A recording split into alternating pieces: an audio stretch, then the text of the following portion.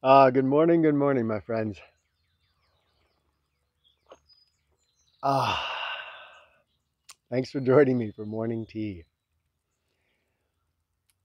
I love to sleep outside, and I would say almost every night I spend some time sleeping outside. I cuddle Rebecca to sleep, read to the girls if I'm gonna read to the girls, and kiss them good night.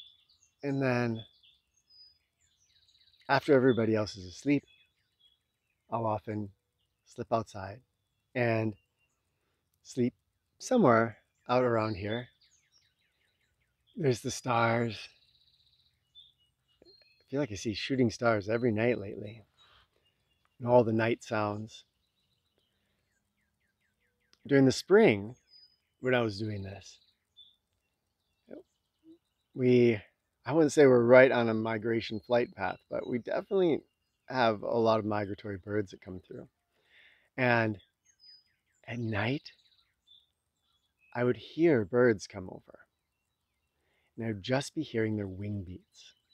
And I remember this particular night when there, in the space of 30 seconds, I heard four different species fly over, some going different directions, and each one had a very distinctly different wing beat.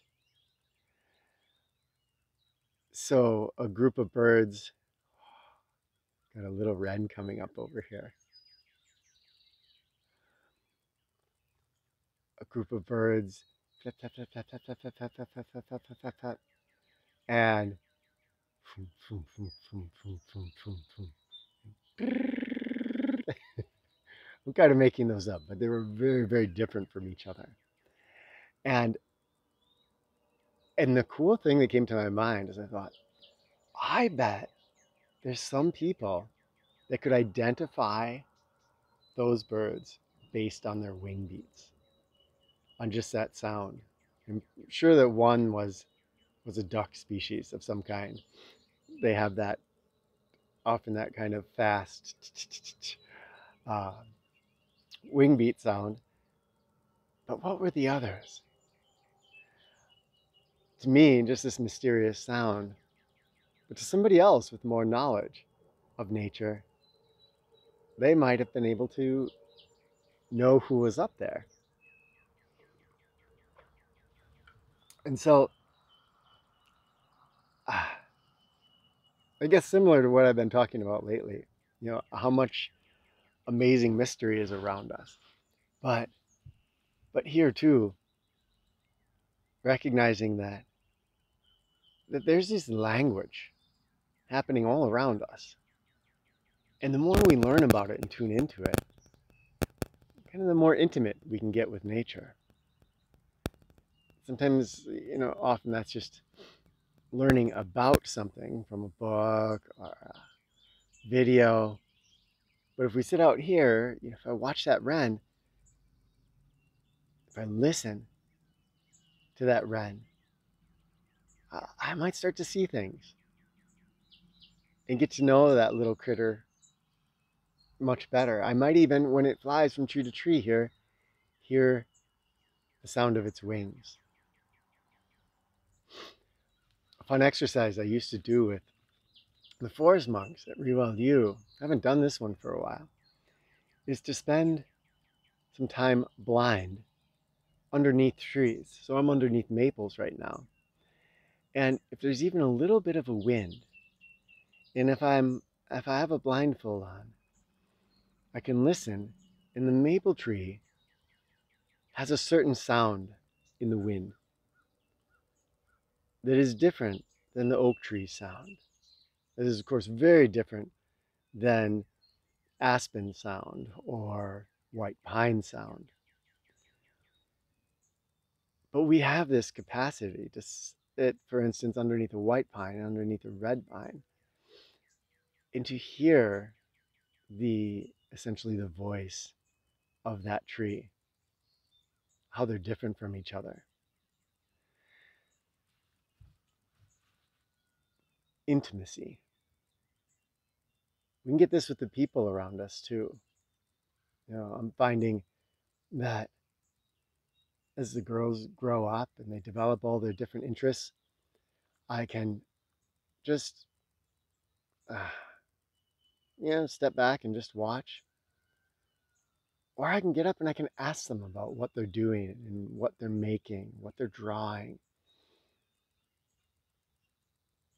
And that creates a different sense of connection than just kind of watching from afar.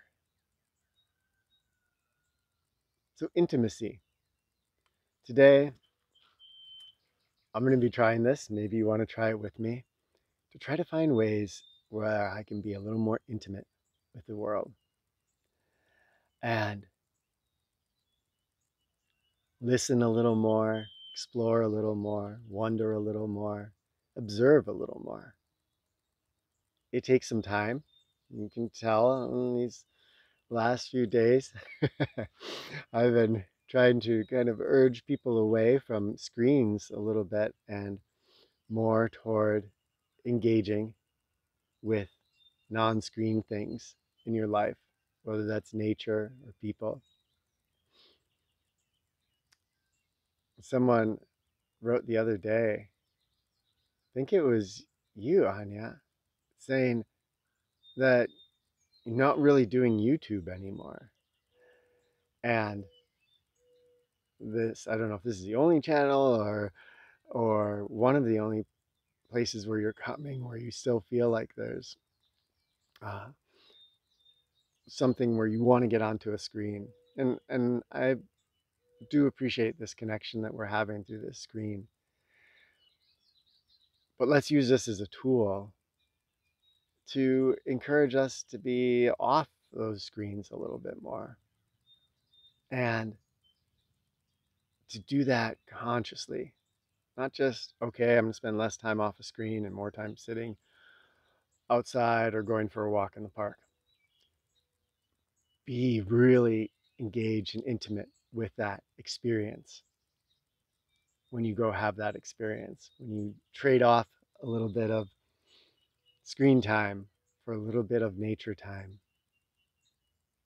Be intimate with that experience and just see how that feels.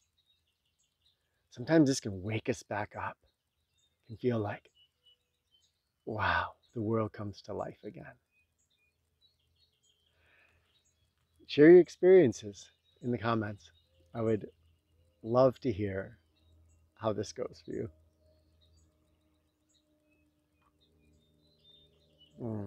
Thank you for joining me today for morning tea. We'll see you tomorrow.